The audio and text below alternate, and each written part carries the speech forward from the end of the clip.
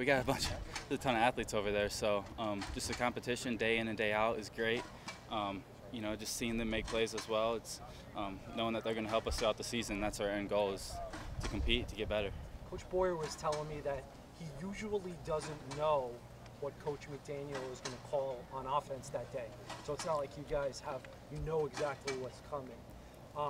Tell me about how different the offensive scheme sort of seems going against it. Man, you know, like you alluded to Josh, you don't know what's coming, so that's how the games are going to be. So if you can attack each day, do your fundamentals technique, you'll be just fine and be in the position to make plays. So, yeah.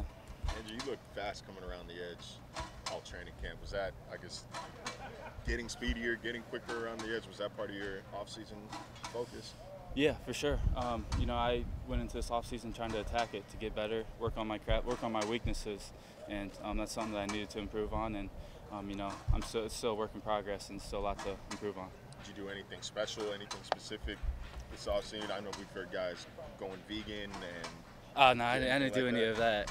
No, I probably, you know, eating a lot of, you know, protein, beef, whatever the case is, and just really working on my get off. That's the biggest thing, is my foot quickness, and trying to improve that. Andrew, I know a lot of installation is sort of basic and refamiliarity, and we're not throwing sort of exotic stuff at folks this early in camp.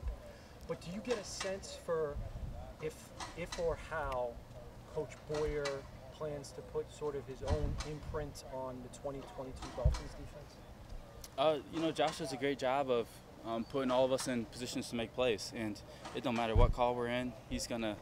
You saw it last year. You know, he does a great job. He's here all the time, studying, working on, you know, how we can make things look similar and disguise things. So, you know, as long as we just attack the day and get better as a defense, we're gonna have a great shot. I've never met a defensive coordinator who didn't say that his plan was to attack.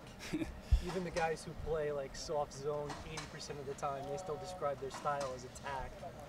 But was the Dolphins sort of DNA, especially in the second half of last season, to go into that sort of overdrive attack mode? Tell me about whether you thought the defense in the second half of the season was more aggressive.